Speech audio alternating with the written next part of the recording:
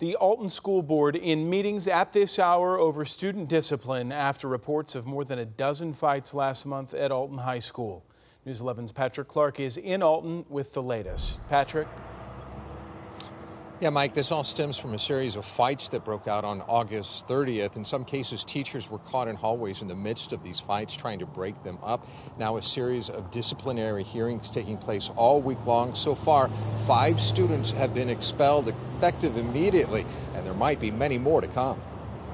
At Alton High School this week, a series of disciplinary hearings with the Board of Education.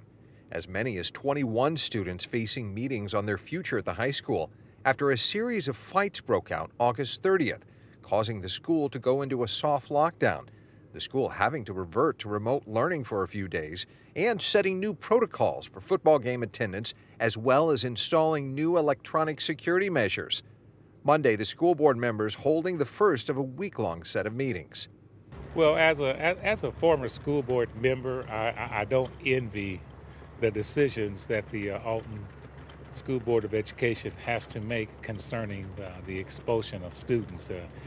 Following Monday's hearings, 5 students were expelled and told they can enroll in Madison County Regional Office of Education's alternative schooling program.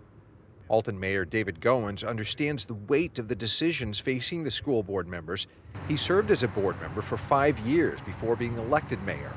Anytime you have to expel students from school, that's not a good thing. We understand that there are consequences and ramifications to a student's actions, but when it has to go into expulsion, that's really a gut-wrenching decision that that I had to make as a school board member and that they have to make now. The disciplinary hearings are scheduled after school every half hour through Thursday of this week.